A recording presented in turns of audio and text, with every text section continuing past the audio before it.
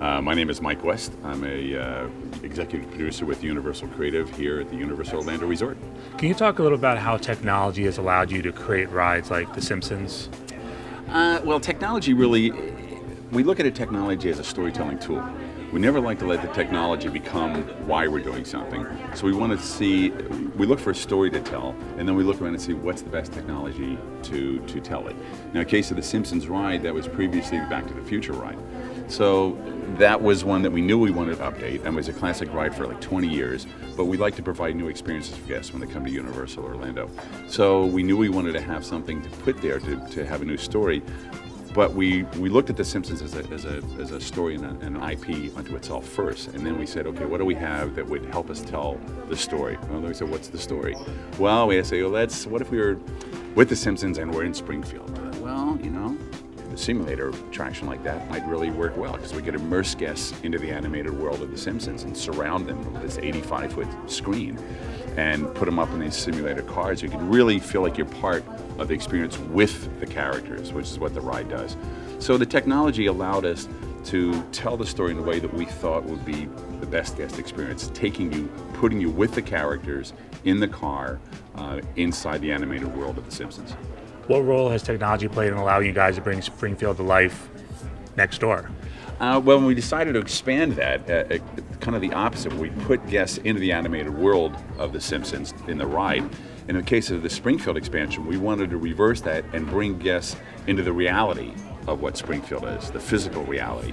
So, you know, we looked at obviously using CAD a lot to design the buildings and be able to make the changes that we had to do. We had to be very quick to be able to change, because in the discussions with Matt Groening and Jim Brooks, you know, we'd have a design and there'd be some tweaks and changes to it. So the ability to make changes quickly in computers, you know, allowed us to modify it and put the details in that we wouldn't have been able to do before. It would have just taken too much time and too long. So, and obviously there's technology involved in even brewing our local beer that we turned into Duff beer, you know. So it's one of those things that's almost ubiquitous. It's things you don't think about, and that's what we try to do the most. We want to hide the technology in a ride experience from the guests, because we don't want them to think about the technology.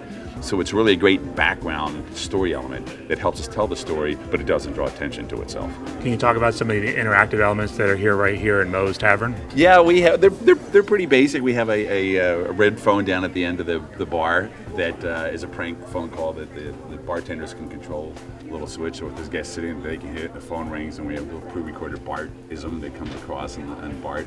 One of the favorite things the guests have, again, it's a relatively simple thing, but outside of Quickie Mart, we have a phone there. There's a little sensor that when you exit Quickie Mart, it's in the ceiling overhead, and it makes the phone ring.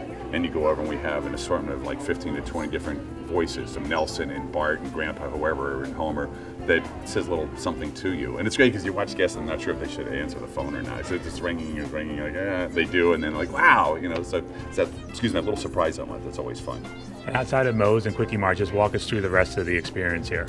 Well, if you come up from the south side of Springfield, you enter and we have the Bumblebee Man taco truck.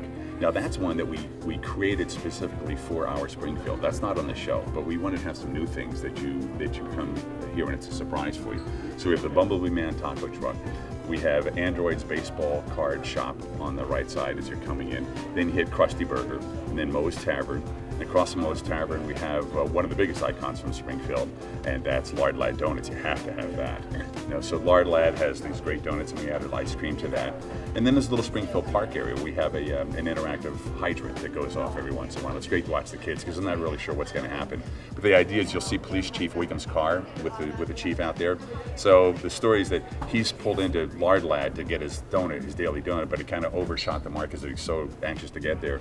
And he passes the parking area and he smashes into the fire hydrant, which is now squirting water all over the place. Of course, he's pictured outside. You can get your picture with him having his Lard Lad donut, and it's a great spot. We have more pictures taken there. Guests love that part. So if you come up past that, along the waterfront, we have Duff Gardens, and that's a really great spot. You come in, you can sample Duff, Duff Dry, Duff Light, and a few other drinks and things over there, and just have a really nice outdoor time. Across from that, we also have Cletus Chicken Shack. That's another new one that we brought just for Springfield. Maybe we'll expand and make a chain out of it. I don't know. And then we have Duff Man, and of course the 7 Little Duffs outside of Duff Gardens. And when you go beyond that, the Quickie Mart's been here since we opened the ride. but you then hit Krusty Land on the north side of Springfield.